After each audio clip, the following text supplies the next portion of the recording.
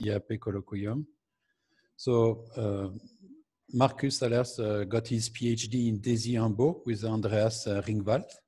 Then he moved as a postdoctoral fellow in several institutes, University of Oxford, Stony Brook, and then he moved on to University of Wisconsin with the prestigious John Bacall Fellowship, postdoctoral fellowship. And for a few years now, he's been an assistant professor in the Niels Bohr Institute in Copenhagen. And so Markus has been a long-term member of the IceCube collaboration, which is the main neutrino observatory now internationally. On the international level. And he's recognized as one of the leading experts actually in the field of neutrino astronomy, because Markus has made key contributions on the connections between neutrinos, gamma rays, and cosmic rays astrophysics. And those form actually the basis of high energy multi-messenger astronomy. I should say also that the research interests of Markus covered a broad range of topics in this field. So, and it's what is truly remarkable, I think, is that it's both experimental and also hardcore theoretical work. And so neutrino astronomy is, as you may know, is currently a very active field of research, given that the origin of those neutrinos, which carry a typical energy of the order of 10 to the 15 electron volts, has remained elusive so far. And so please, Markus, you will tell us all the secrets of this neutrino universe. So, yeah, please. Thank you very much, Martin, for this nice introduction, and also thank you for the invitation. Let me try to share my slides with you. I hope you can see this. And I have to move the faces here to the side a little bit. Okay, yeah, so thank you very much. So I'm going to talk today about recent observation in high energy neutrino observatory, and I will focus here on observations of neutrinos that has happened in the past decade with the the IceCube telescope at the South Pole. That's the motivation for this title, Neutrinos on the Rocks. So I will try to summarize these findings and also try to put this into a theoretical context of multi-messenger astronomy, what we can learn from neutrino observations on the origin of gamma rays and cosmic rays, but also how we can use gamma rays and cosmic rays to understand the neutrino emission that we see so far. So this is a colloquium, so let me start slowly by giving you a motivation of high energy neutrino astronomy. Neutrino astronomy is, of course, one of the pillars of multi-messenger astronomy. And the type of source that we would like to observe in multi-messenger astronomy is shown here on the left-hand side of the slide. So you can imagine binary neutron star merger, which as it merges produces, of course, a signal in gravitational waves. And we have seen examples of these gravitational wave sources now with LIGO and Virgo. But in the aftermath of these mergers, you can also create environments that lead to jetted outflows of hot plasma. In the case of binary neutron star mergers, we believe that this is associated to short gamma ray bursts and also kilonova. And in these jetted outflows, you are probably aware that you can produce astrophysical shocks together with random magnetic fields. These are environments that can lead to the acceleration of charged particles. Electrons will emit synchronous emission, Bremsstrahlung, inverse Compton scattering. So this would be leptonic photons, which are generated by lepton acceleration. But you can also imagine that hadrons, for example, protons, which are present in the shock, will also be accelerated by the same mechanism. And as these cosmic rays are interacting with photons or with gas in the environment, they can produce pions, which are unstable mesons. And these pions decay, neutral pions will decay to photons. So these are then hadronic gamma rays. And charged pions will decay to neutrinos. So a source which is something like a neutron star merger can be expected to have some contribution to all these cosmic messengers. So what is so interesting about the high energy neutrino emission itself? So neutrinos are in some sense ideal cosmic messengers because they are not getting deflected by any magnetic fields like cosmic rays. And because they are not deflected by magnetic fields, they are also coincident with photons and gravitational waves produced at the same time.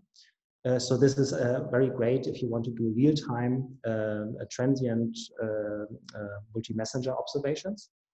And because neutrinos are weakly interacting particles, they are basically not absorbed by any cosmic backgrounds, gas, or radiation, unlike gamma rays. So for gamma rays at very high energies, you have strong interactions with the cosmic microwave background that leads to electromagnetic cascades. And observation of high energy neutrinos will also allow us to uncover the sources of cosmic rays, which are otherwise not observable directly due to this deflection of cosmic rays and magnetic fields. But because neutrinos are weakly interacting, they are very difficult to detect. So you have to build very large observatories. And as Martin already pointed out in the introduction, presently the most sensitive observatory for high energy neutrinos in the tera electron volt to peta electron volt, so 10 to the power 12 to 10 to the power 15 electron volt energy range, is the neutrino observatory located at the South Pole. So it's a fairly simple setup. We went to the South Pole, and you have a thick glacier at the South Pole, which has a thickness of 3 kilometers. And we melt holes into the ice. So these are indicated here by the grayish lines until we reach the bedrock at about 3 kilometers depth. And then we deploy optical modules that are attached to readout cables, so-called strings, in these holes, which are filled with water. And then we just wait until the hole freezes back in. And then we have our detector setup. So these optical modules, these are photo multiplier tubes, which are extremely sensitive to optical light emission in the ice. And what we are trying to observe is the Cherenkov emission of charged particles, which are created by neutrino interactions in the vicinity of the detector. So maybe out of all the numbers that all the details I can give you about the IceCube experiment is the total price of this experiment. It's actually very cheap in comparison. It's only like one quarter of a euro per ton. So try to compare this to Atlas or CMS, yeah. And yeah, so the total size of the detector is about 1 cubic kilometer. So it's a hexagonal shape with a depth of about 1 kilometer. And the string spacing is of the order of 125 meters. So what are the type of signals that we want to see with IceCube? So neutrinos at very high energies, they interact via deep inelastic scattering. So they scatter off quarks bound in nucleons in the ice, and they break up these nucleons and produce hadronic cascades. And these hadronic cascades will, of course, produce charged particles at very high energies, and they emit Cherenkov lights. So the type of signal, so-called bread and butter signals that we see very often in IceCube is neutral current interactions of all neutrino flavors. They can be visible by these hadronic cascades from the breakup of the nucleons. But we also have charge current interactions of electron and tau neutrinos. Here again, we see the hadronic cascades from the initial interaction, but then the electron itself will produce an electromagnetic cascade, and also the tau can produce leptonic and hadronic cascades. But keep in mind, 125 meter distance between our strings. You really need to separate these cascades by large amounts to really be able to observe these individual cascades. And then for the sake of neutrino astronomy, the most interesting type of event is the charge current interaction of muon-neutrino. This will produce muons that are, of course, short-lived particles, but due to the large Lorentz factor of these particles, they can actually travel large distances. So even if the neutrino is produced very far away from the detector, you can still see a muon track crossing the detector. And you can imagine that these tracks have a fairly good angular resolution compared to the cascade events. Now, there are also some special events, and I'm going to mention some recent observations in IceCube looking for these special events. If you have a tau neutrino, then in charge current interactions, the tau neutrino will produce a tau. And if you reach very high energies of the order of peta electron volt, then the lifetime of the tau can be long enough that the tau separates from the initial cascades, that you can see the second cascades. And so this gives us interesting new features to extract tau neutrino events from our data. Depending on the energy, the separation can be large. And then we have double bang events or even lollipop events. But at lower energies, if the tau decays earlier, we have maybe double pulse events that we can see in our optical modules if the time resolution is good enough. Then, so the classical way to observe neutrino sources in the universe is by looking for tracks produced by muon-neutrino charge current interaction in the vicinity of the detector. And here we are looking for tracks that are upgoing, so which are coming from the point of view of IceCube at the South Pole from the northern hemisphere. And we know now that there are astrophysical neutrino sources in the universe emitting in the TeV-PeV range, and they emit at a rate of about 10 events per year that we can observe in IceCube. So this is a very low statistics signal. And this is something that you have to compare to the enormous background that we see from cosmic ray interaction in the atmosphere. So the cosmic ray interactions in the atmosphere produce per year about 16 billion events. And fortunately, if we are only selecting those events which are coming through the Earth, then the muons which are produced in the atmosphere crossing our detector, they will be observed if the cosmic ray interacts in the northern hemisphere. This still leaves us with neutrinos, which are also produced by cosmic ray interactions. They, of course, similar to astrophysical neutrinos, can cross the diameter of the Earth and then produce an upgoing track signal. Unfortunately, we see a large amount of these atmospheric muon neutrinos at the level of 100,000 per year. So this is still much larger than the 10 neutrinos that we see from astrophysical sources. But these atmospheric neutrinos have a very steep spectrum, steeply falling spectrum. And so if the astrophysical neutrino flux has a hard spectrum close to e to the power -2, as you would expect from Fermi acceleration, then there should be a transition between the atmospheric background and the high energy background. So this is the classical way of observing high energy neutrino sources. In IceCube, we have also an alternative possibility. We can actually, so due to the dense infill of our detector with optical modules, which are indicated here by these little spheres, we can actually define an outer veto layer. And we can tag events that appear in the detector, or if we can veto these events appearing in the detector, if they're actually crossing this veto layer. And this is a very interesting method because this allows us to extract atmospheric neutrinos, which are otherwise undistinguishable from astrophysical neutrino sources. Because if these cosmic ray interactions are happening above your detector, they will be in coincidence with atmospheric muon bundles that are showering down in your detector. And these muon bundles will trigger the veto, and so atmospheric neutrinos become filtered out. Events like cosmic neutrinos coming from above the detector as well as below the detector, they will not be triggering this veto. And so this allows us to get rid of some of these atmospheric backgrounds of 100,000 atmospheric neutrinos that I was talking about in the previous slide. So in IceCube, we have now detected astrophysical neutrinos with both of these channels, but the first one that led to the first discovery in the year 2013 was the so-called high energy starting event analysis, where we use the outer layer as a veto.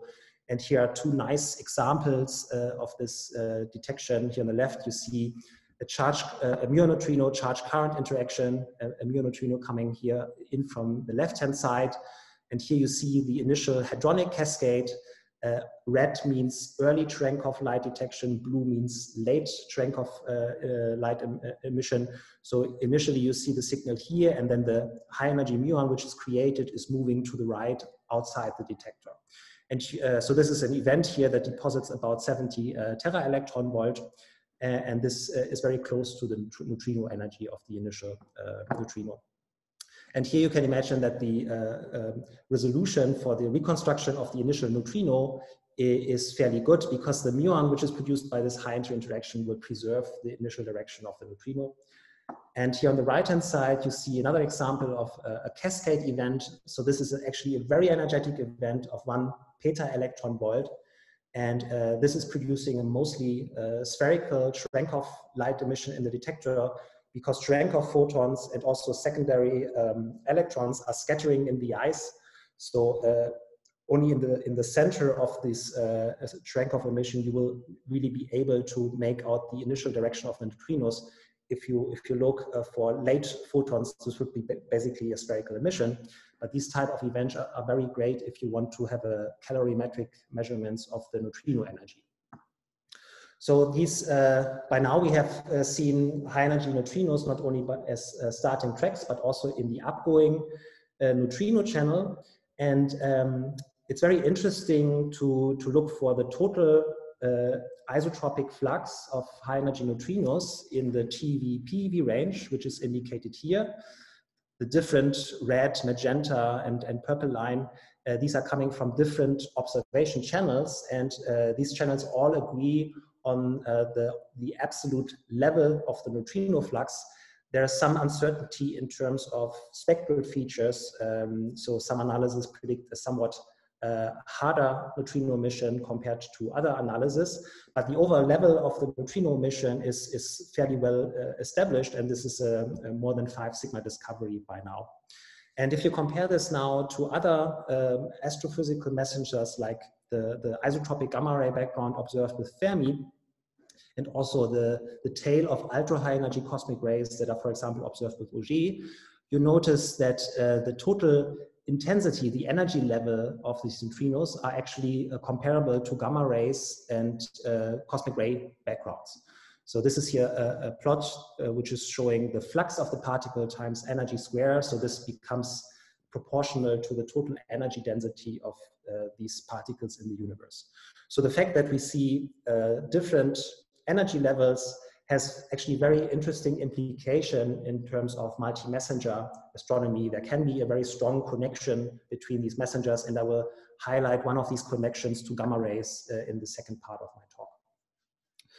So neutrinos are, they're not only carrying information in terms of their energy, but also their flavor. So it's interesting to compare the expected production mechanism and what the production mechanism of neutrinos tells us about different neutrino flavors, electron, muon, and tau neutrino flavors, and what we observe in our detector. And we have some sensitivity to flavor because tracks that we observe are mostly coming from muon neutrino charge current interactions, whereas the observation in cascades give us an overall measure of the sum of all neutrino flavors. So, but of course, neutrinos are very particular particles that mix due to the superposition, non-trivial superposition of flavor and mass eigenstates, and also the fact that neutrino masses are not the same. So they start to oscillate. So for example, if you have a source that produces a pure electron neutrino beam here in red, so the first entry here is the electron neutrino, it's 1200, then this initial flavor composition will start to oscillate from the source. So what is then actually the flavor that we can observe in the detector? For that, you have to realize that neutrinos are actually produced following a spectrum. So it's very untypical for astrophysical sources to produce neutrino line emission. So, and if you imagine that you have a very distant source that produces neutrinos with slightly different energies. For example, here I show you the example of, in green, a neutrino which is produced at 100 TeV. And the red neutrino is slightly redshifted to 99 TeV, and the blue one is slightly blue shifted to 101 TeV. And you see after they are emitted from the source, they are actually following the same oscillation patterns, but they are becoming delayed. Now our detector, IceCube, has an energy resolution of the order of 10%. So it is impossible to distinguish a 101 TeV neutrino from that with 99 TeV. So that means we can only really see the oscillation average in our detector. And so the oscillation average, for example, of the production of neutrinos from pions, which produce 1 electron neutrino, 2 muon neutrinos, and no tau neutrinos, they will be visible in IceCube in terms of their oscillation average. And that is very central in this flavor diagram. Maybe I should have pointed out, I'm sorry, this is a ternary diagram. Every point in this triangle is basically parameterizing the relative contribution of electron, muon, and tau neutrinos. But of course, the total sum of these flavors is always adding up to 1. So the central point here would correspond to like 1-to-1-to-1 composition in terms of electron, muon, and tau neutrinos. And you can think about other mechanisms of producing neutrinos. For example, muon neutrino beams. If you have very strong magnetic fields, this could be the case if pions loses energy via synchrotron emission before their decay, or if you have neutron decay producing electron beams. All these initial flavor compositions will end up very centrally in this flavor diagram. And here in blue, you see our current estimate of the observed flavor ratios. And these are actually mostly consistent, in particular with the pion production scenario. So this is a very nice particle physics check of our observation.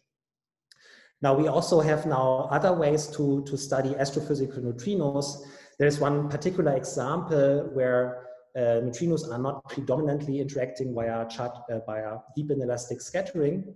But if you have also electron antineutrino contributions in your astrophysical mix, then these electron antineutrinos can interact with electrons in the ice. And at a neutrino energy of about 6 peta-electron volt, this is actually dominated by the so-called glacial resonance. So the neutrino scatters off an electron, produces a W, and then the W can decay leptonically or hadronically. And we have now seen one example of a cascade in IceCube. This is a cascade that started outside the detector, and then the trunk of light comes into the detector. And we can estimate the energy of this event, which is shown here on the top plot. And the energy here is of the order of 6 PeV. This is exactly this energy of the glacial resonance that we would expect to see. And we also have evidence that the decay so if this was a glacial resonance, that the decay of the W would be hadronically, because we see some early light in our Cherenkov modules from muons, which are surfing the shower front of the Cherenkov particles of electrons. So this is evidence for the contribution of electron antineutrinos in the signal. And from the total number of events that we observed with this channel so far, this is also consistent with the other flux measurements that I showed you earlier.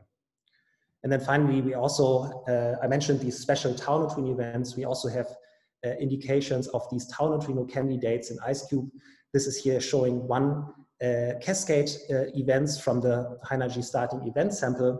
And what you see here in these inset pictures are the arrival time of Cherenkov photons of optical modules, which are very close to the first interaction vertex of the neutrino. And you see here from the data, there's evidence of like a delayed wave of Cherenkov emission.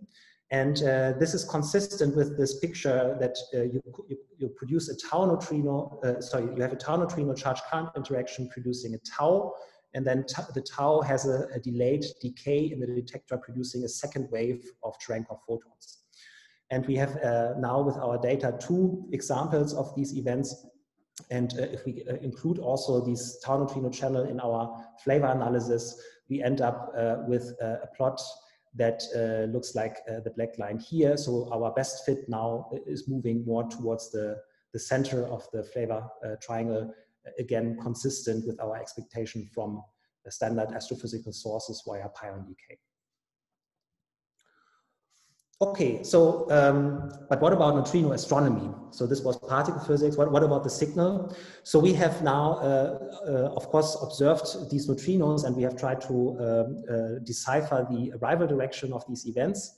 And this is here showing a distribution in terms of galactic coordinates of the various detection channels. In red, you see upgoing track events, neutrino events, and in magenta, you see events from the high energy starting event analysis. Some of these events, the cascades, have a very poor angular resolution of the order of 10 degrees.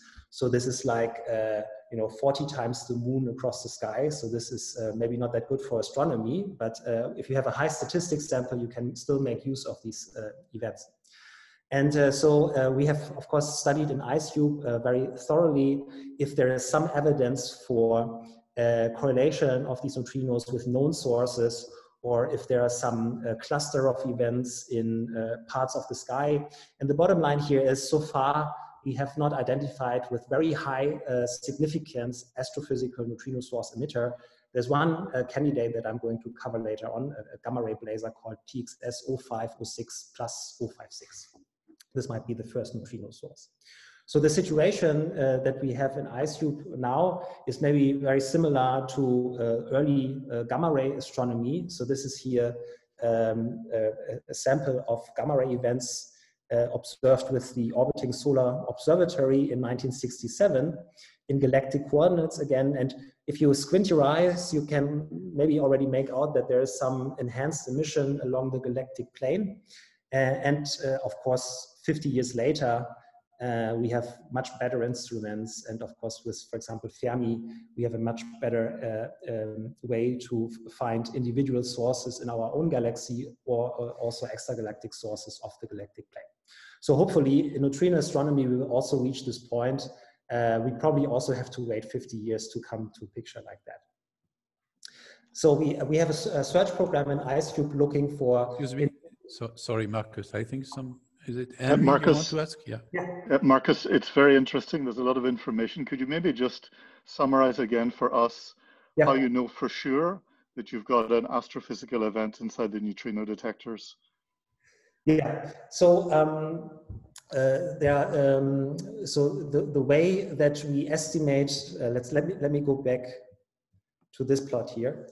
So what you see here, this is the best fit measurement of our isotropic diffuse flux, so integrated over the whole sky. And the way this, the significance of this emission is inferred is in terms of a likelihood analysis. So we have atmospheric models, and here we have a large contribution coming from atmospheric neutrinos. But we know fairly well that the atmospheric neutrino flux follows a power law that goes like e to the power minus 3.7. So this is one order of magnitude steeper than the cosmic ray flux. So I don't show here the atmospheric background, but if you see my cursor, this will basically chop off here, it will correspond to a falling spectrum here to the left-hand side. And in our statistical analysis, we see that we have a second component in the observed energy distribution of events that is becoming harder. And so this observation of a second harder component allows us to make a statistical statement about the significance of this second astrophysical component. Okay, great, thanks. Yeah. There's also for the high energy. So it's not only the energy; it's also so we are basically making a 2D analysis, also taking into account the arrival direction of the events. And in particular for this high energy starting event analysis, where we can filter out atmospheric contribution, we have an additional handle of these strong atmospheric contributions. And from the distribution of these events in terms of zenith, we can also see a consistent distribution that for the high energy events that they should originate from an astrophysical population of sources. Yeah. Thank you. And okay, are there any other questions? Okay, then yeah. So but it's actually a good point that you bring up. So as a reminder, we have a very significant observation of an isotropic flux integrated of the sky. And this is somehow in contrast to the fact that we have actually not seen many individual neutrino sources. Yeah. So this is kind of a bit of a puzzling observation. And we have, of course, a dedicated working group in IceCube. I'm one of the co-conveners of this group, where we are trying to find out via various statistical methods if there is evidence of neutrino point sources in the sky, in contrast to simply isotropic neutrino emission. And here on the left-hand side, you can see our sensitivity. So the solid colored line here are sensitivity on the flux normalization at various declination angles. And we are mostly sensitive to upgoing neutrinos in the northern hemisphere. This is the reason why the sensitivity here on positive declination in the northern hemisphere is larger than in the southern sky. But we have partner observatories like Antares in the Mediterranean, which are observing from the northern hemisphere into the southern hemisphere, and they can nicely complement us in terms of sensitivity. And there are also future projects like CAME3net or by Carl GVD that are observing from the northern hemisphere to really get a full sky coverage of and test of neutrino sources. So the bottom line for these point source searches is we have not found strong evidence, like 5 sigma discovery level evidence of sources. We have a very strong indication that there is a neutrino emission from blazars, and I'm coming back to this point a little later. So I just want to summarize here at this point, basically this, this tension between these two observations. How can we make this fit together? And of course, the key information is basically if you have a contribution, the combined isotopic emission of an extragalactic source population in the universe, then the observation of individual sources in this population, of course, depends on the overall abundance of these sources and the individual luminosity of these sources. So if you have, so this is here indicated in this sketch. Of course, you know very well, as you go out to redshift up to the Hubble horizon, basically every step in redshift gives you the same contribution in terms of the isotopic flux. Individual sources scale like 1/distance scale, but each slice give you more and more sources that also scale with distance square. So in terms of the isotopic flux, we basically see all the way in neutrinos to the Hubble horizon before we have to account for source evolutions and of course redshift losses as well. But then in terms of a point source population study and individual sources, we will be dominated by very close by sources in the sample. And then it becomes a question, how rare are sources in the universe to observe also the individual sources from this isotopic combined emission. And you can do this in terms of two key parameters, which is the source density and the source luminosity. And this is indicated on this slide. So this is basically the situation. Yeah, we have an overall emission of neutrinos, and we are trying to find individual components. So we have to know what to look for. And of course, we know various candidate sources of neutrino emitters. And we can, so this is here, if you, for example, focus here on the left-hand side, this is a study of continuous neutrino sources in the universe, candidates of those. The magenta line shows you a combination of the effective neutrino luminosity on the horizontal axis and the local density of the sources, which are required to reach the level of the isotropic flux that we see in IceCube. So this is this would correspond to sources that populate along this line. And in blue, you basically see the region of this parameter space, which is excluded on a statistical level because we don't see bright sources coming from the closest sources of the sample. And if you compare our non-observation of individual sources in terms of our discovery potential and the isotopic emission, you see that some of these sources are basically ruled out as strong emitters of the flux, in particular rare sources like blazars, FSRQs or BLX. And, but there are other source candidates which are more abundant in the universe, for example, starburst galaxies that could still be contributors of the astrophysical isotropic flux, but it would still be consistent that we haven't seen these sources as individual neutrino emitters. So here on the left-hand side, you see this exercise for continuous sources, steady neutrino emission. You can do the same exercise also for transient sources. Here again, we have non-observations of transient sources compared to the isotopic flux. And again, rare sources in the universe, like high luminosity gamma ray bursts, are not expected to be the main contributors to the isotopic flux. Again, this is a busy plot, but it's really just a simple estimate of two key parameters of the population, its luminosity and its local densities. Of course, there are next to leading effects, order effects, like how the source population evolves with redshift. And this is also the reason why these bands here have a certain width due to the uncertainty of this.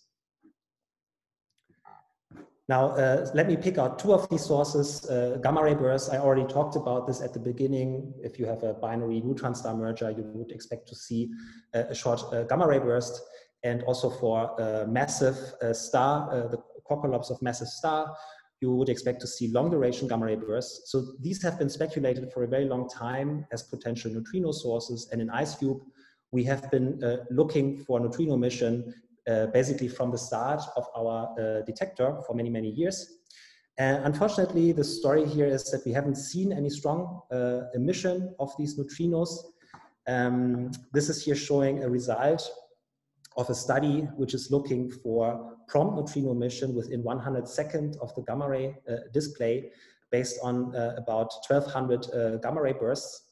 In dashed, you can see model predictions of the neutrino emission coming from these sources, which are based on the observed gamma ray display as a target background for cosmic ray interactions, and estimates for the cosmic ray luminosity in the sources.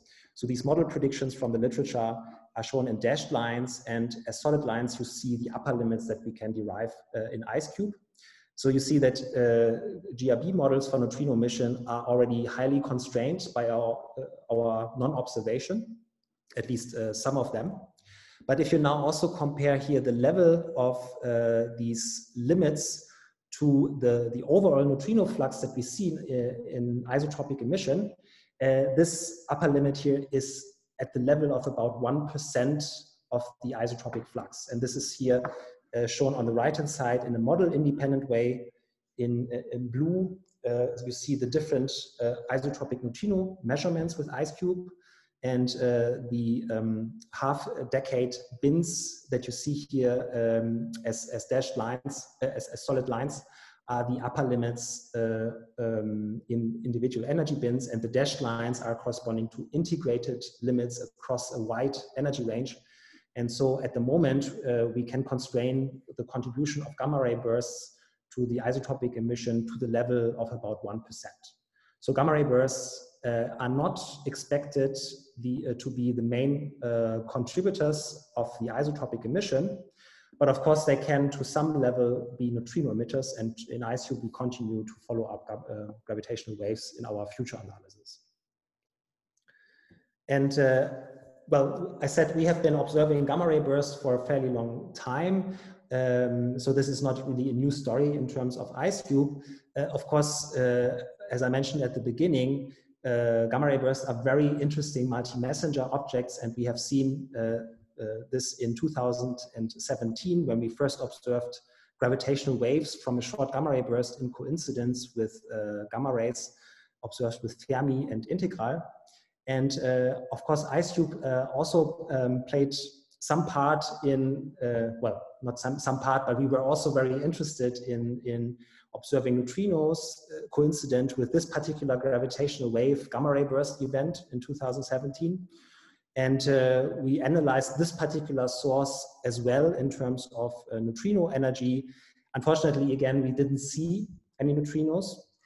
And for the burst emission within 1,000 seconds around the gamma ray burst display, this is here a summary of our upper limits with IceCube, again organized in terms of emission per energy decade.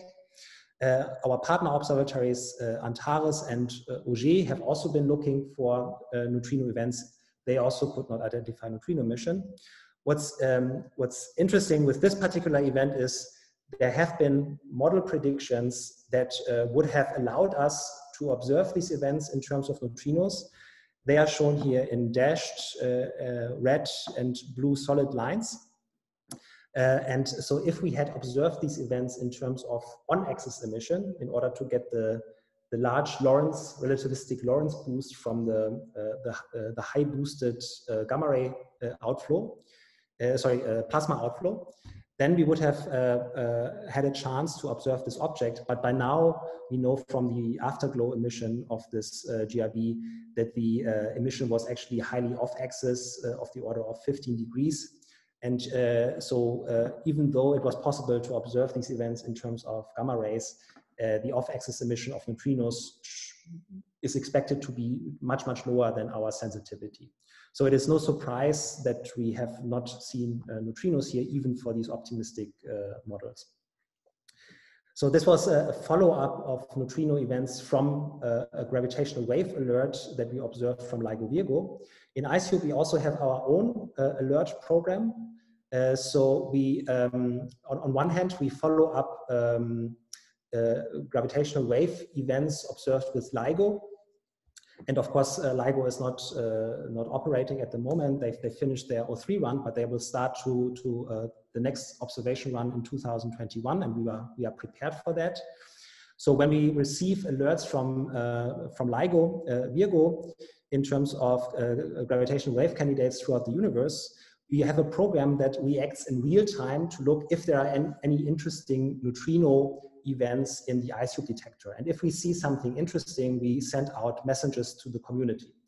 So this is here one example where this actually happened on July 28, 2019. This was during the ICRC conference in Medicine, or at the beginning of the conference. There was such a gravitational wave event, which is indicated here in terms of the sky map. So the red contour here is the estimated location of the gravitational wave source.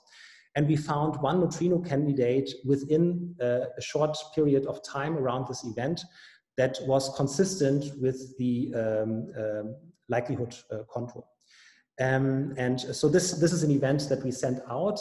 And you can see here from the comparison of the angular uncertainty of the neutrino event and the uncertainty of the location of the source, that this is actually quite helpful if you want to design a follow-up program with a electromagnetic observatory to prioritize the region in the sky you want to start your search. So if you have a very large gravitational wave footprint like this event, you have to, of course, devise a method of scanning and observing this region. And actually our information was used by Swift XRT to devise a search region which is prioritizing on the arrival direction of the neutrino event in this region. So this is basically showing that there is an enormous potential for these multi-messenger observation and communication to optimize observation strategies across different multi-messengers, different observatories.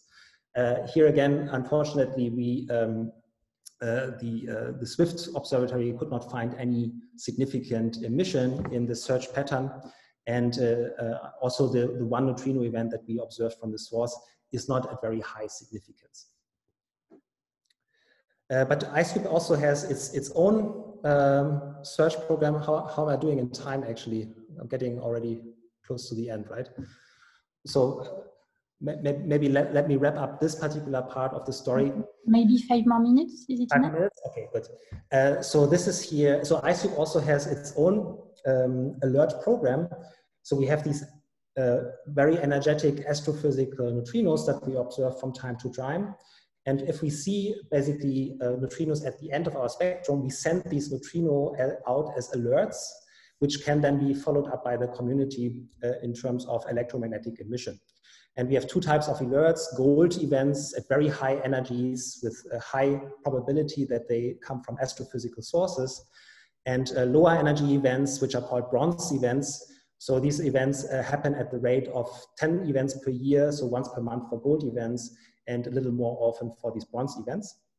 And one of these events, one of these gold events, was actually followed up by Fermi in 2017. So 2017 was a great year for multi-messenger astronomy.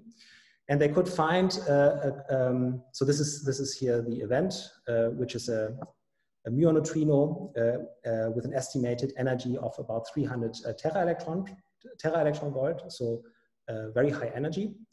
And Magic and Fermi could identify that this neutrino alert was actually coincident with a known gamma ray blazar, TXS 0506 plus 056. And what's interesting was that at the time of the observation, this blazar was actually in a flaring state. And you probably followed the story. We had a science publication coming out of this. The estimated chance correlation of these events with this particular blazar is at the level of 3 sigma. And the blazar is of one other source that has been speculated for a very long time as a potential source for neutrino emission, very similar to the case of gamma ray bursts. We expect to form shocks in jetted outflows of these objects, which can be regions of cosmic ray acceleration interactions. And if you observe these outflows within the line of sight, then you have this very strong emphasized blazar emission. And this should also happen for neutrinos. What's even more interesting for this particular source was after the correlation, the observed correlation between Fermi source and the alert events, we also went back to our data. We have our data on record, and we can look back and see if there have been episodes in the past where we observed enhanced neutrino emission from this particular source. And we could actually identify an episode at the end of 2015 where we had a burst of about 13 neutrino events coming from that source. And again, this piece of information, this analysis gives us another independent 3.5 sigma evidence that this source has been emitting neutrinos at that time. So we are not claiming a 5 sigma discovery of this particular source, but we have two pieces of information, 3 sigma evidences of neutrino emission, which combine to compelling evidence that this particular source is actually a neutrino source. And here on the left, you can actually see the contour of the superposition of these 13 events contributing to the signal, so that you can take this as the first neutrino morphology study of this particular flare. And then, of course, you can ask the question again, are these sources maybe then the main contributors to the astrophysical neutrino flux? And so we had dedicated analysis in IceCube looking for the catalog of other blazar sources observed with Fermi. Again, we could not find very strong emissions similar to the case of gamma ray burst. And presently our upper limits on the contribution of blazars to the neutrino flux are at the level of about 20%. So we are still, or below 30%. So we are still out looking for neutrino sources. And I think very essential for us in the future will be the partnership with multi-messenger observatories to have a boost of evidence in our combined statistical analysis. So I have to come to an end. Unfortunately, I did not have much time to talk about these very interesting multi-messenger relations. Maybe one word on that. So I mentioned at the beginning that the intensity. Markus, it can be more than one word if you want. Yeah, one word. Take your time. Yes. Yeah. So it's so the neutrino sensitivity here is very similar to the intensity that we see in the gamma ray background. And I showed you a similar plot earlier on. Here you also see some model predictions in terms of dashed and solid lines. And what's very interesting is if you come up with a model, which is shown here as the blue dashed lines, which is at the level of the neutrino intensity that we observe in IceCube, and then if you calculate what is the contribution of a flux of hadronic gamma ray sources in terms of the cascaded emission that will be contributing to the isotropic gamma ray background that is observed in Fermi, you see that this is easily saturating the emission. And there are actually some contributions of neutrinos here at lower energies that seem to exceed this bound. So if I would calculate the gamma ray contribution from the lower end of the spectrum here, this would easily exceed the gamma ray background. So there are some very interesting multi-messenger constraints that we have to take into account to find neutrino sources in the universe. It seems that we have to focus on sources that provide an environment that can absorb the hadronic gamma ray emission that is produced by neutral pions in this mechanism, in order to stay consistent with the limits that we get from Fermi on the gamma ray background. Okay, so let's then come to my end, to my summary. So we are living in very exciting times, at least from my point of view, from neutrino astronomy and multi-messenger astronomy. We have many new signals, and we have find first evidence of multi-messenger sources in the universe a couple of years ago. So this is an ongoing story in IceCube. We still have to find a good evidence for individual neutrino sources on top of the first indications that we have seen so far. Very essential are multi-messenger partnerships in the future, also in real time. And of course, we hope also that IceCube is not going to be the last word in terms of the experiments. We are also trying to build larger detectors like IceCube Gen 2, which will be an extended facility, not only in ice optical Cherenkov observations, but also observations of neutrinos with other experimental techniques. But let me come here to a close. So thank you very much for your attention. Thank you very much. Thank you very much, Markus. So thank you. So please ask questions. So unmute your microphone or raise your hand, and we can ask questions. So maybe I can initiate this discussion session. Can I ask you, Markus, the prospects for narrowing down the what you do in this ternary plot for the flavor? Yeah. I mean, maybe not with IceCube, because IceCube has been running for some time now, but with Gen 2, what is the do you expect to be able to say something about the flavor composition at the source? Yeah, so I actually, I'm just scrolling here through my backup slides. And unfortunately, I don't have the slide that I'm looking for. So we also have this this effort at the South Pole right now, where we are. So this is the slide here. So we have this project which is going to happen in the next few years, which is IceCube upgrade. With this IceCube upgrade, we can actually make a better estimate of tau neutrino contributions, tau neutrino measurements, and okay, this will be tau neutrino measurements for the atmospheric background. So yes, we have better capabilities with IceCube Gen 2 to narrow down the flavor contour for our astrophysical neutrino flux. And I don't have a slide here, but what we will be able to do is we will get a very good handle on the discrimination of the muon neutrino contribution. So compared to the plot that I showed you earlier here, so we will be able to narrow down this vertical discrimination of muon neutrinos, and but still for the combination of electron and tau neutrinos,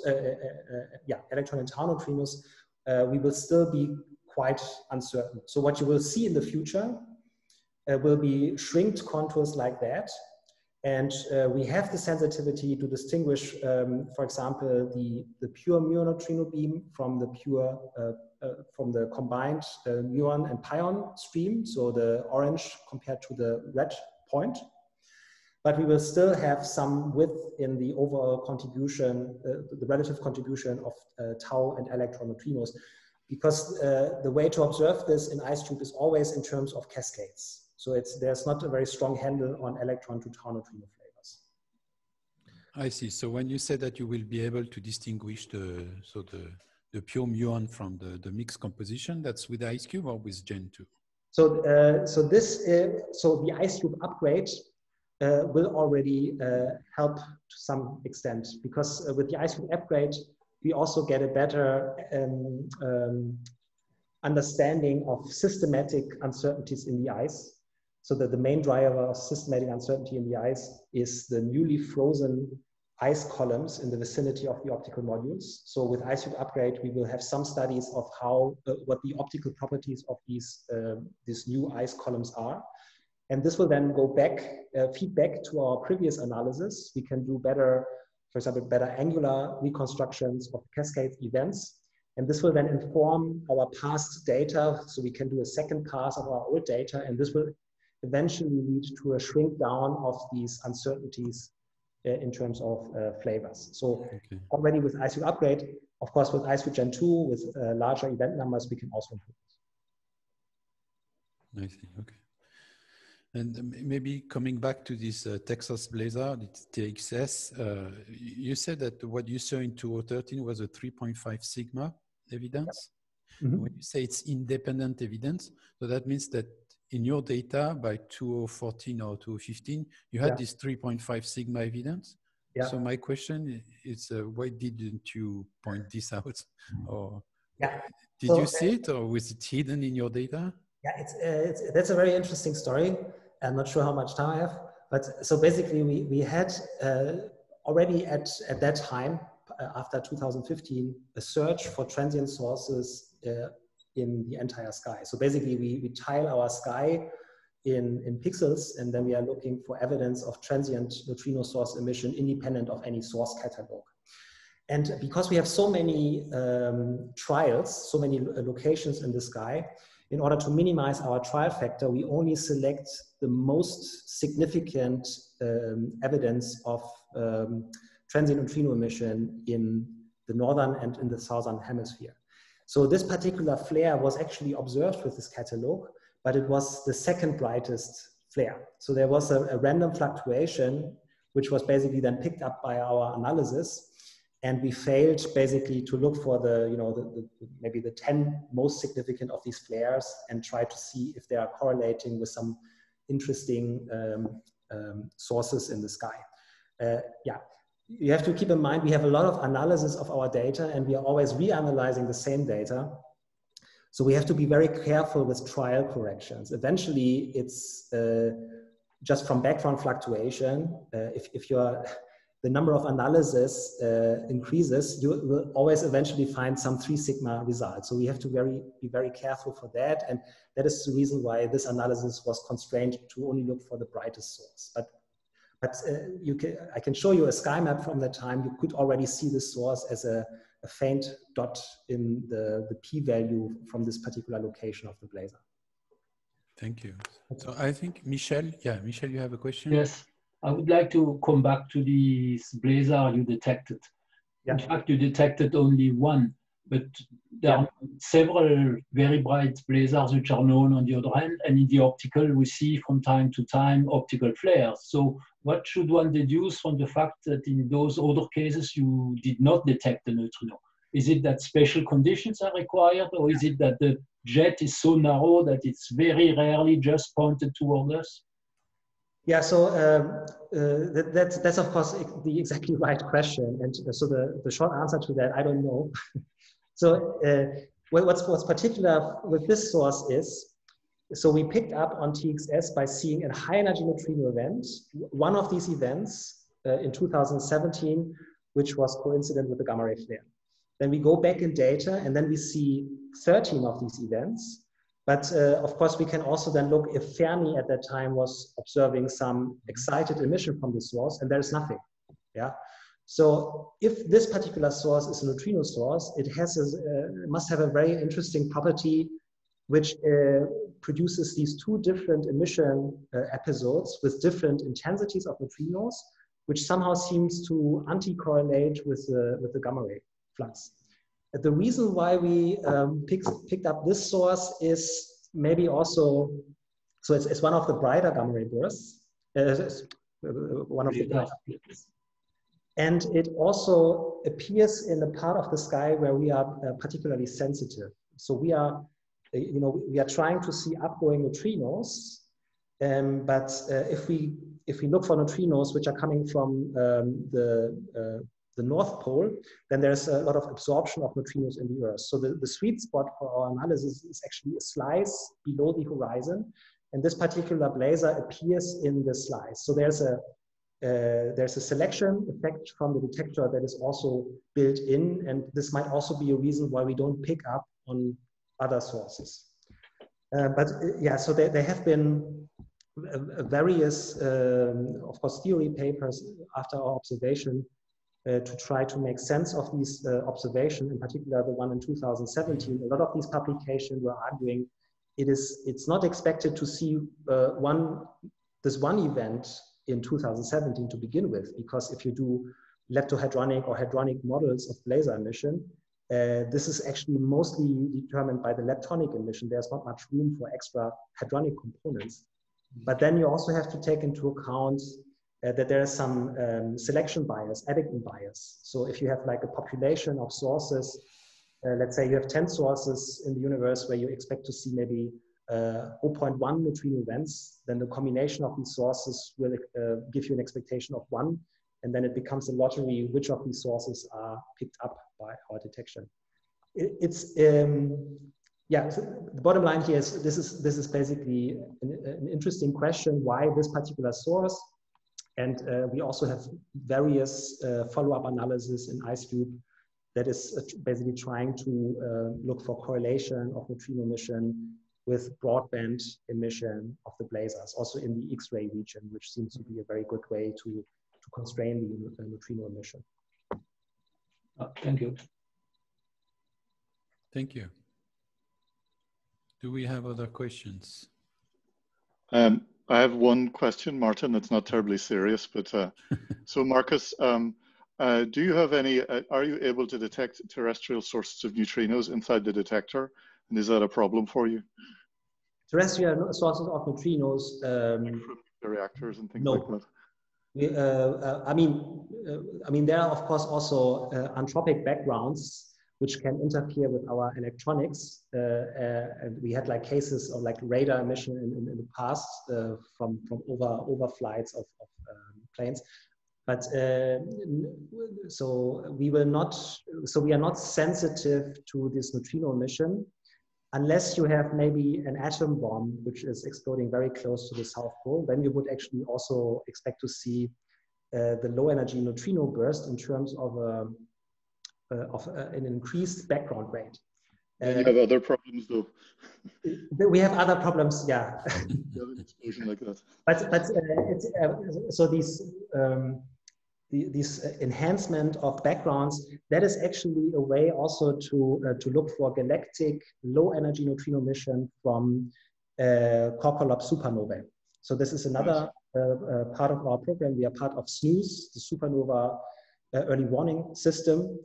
And the neutrino observatory will not be able to decipher the location of a supernova in our galaxy, but we are very, very sensitive to the overall neutrino emission from these sources. So we will see an increase of our background rate due to electron neutrino scattering with neutrons in the ice.